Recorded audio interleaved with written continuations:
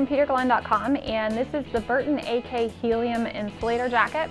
This jacket does two things. First of all, it is an insulator, so you can wear it underneath your snowboard jacket, whether it's a shell or even if it's an insulated jacket, and this is going to provide lots of extra insulation, so it's going to keep you warm. You could also wear this as an everyday jacket. It does have a DWR coating on it, so it's going to provide some water resistance if you're out walking around town.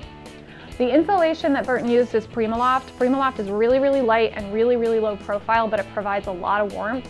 So when you layer this under your jacket, it's not going to feel bulky or puffy, but it's going to keep you really warm. One of the other things they did is they designed this to work really well with the AK shell jackets.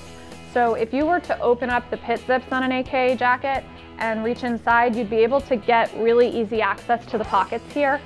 So you'll be able to basically get all the way into these pockets without having to fully unzip your coat. The other thing that's cool about these pockets is they're absolutely huge. So you can actually take this jacket and stuff it all the way into one of these pockets. It makes it really easy to keep in a pack or to travel with. There is a hood on this jacket. It's great for if you're wearing it alone. It can be rolled into the neck here and zipped away so that if it's under your coat, it doesn't get in the way.